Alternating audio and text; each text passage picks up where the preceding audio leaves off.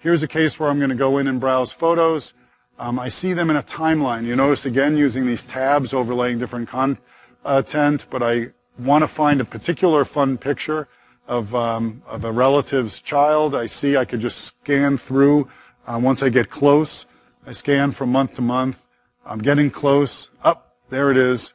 I find the picture that I'm looking for, and I pull it up. Great shot. And now I can just show folks and move on. Now, one of the other things we did is we developed this browsing application. So here I'm presenting my entire 10,000 photo library randomly. So this looks like any screensaver you've seen, but there's a catch. This one's dynamic. By having a natural motion interface, I can pick one. I see a particular shot from a vacation that I took. I could pull it up and explore more from that particular vacation. Hence, really change my experience.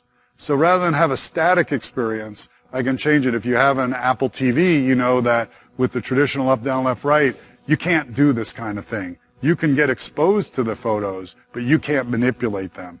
When I put a pointer in your hand, I have a much different capacity to interact and enjoy and consume my content.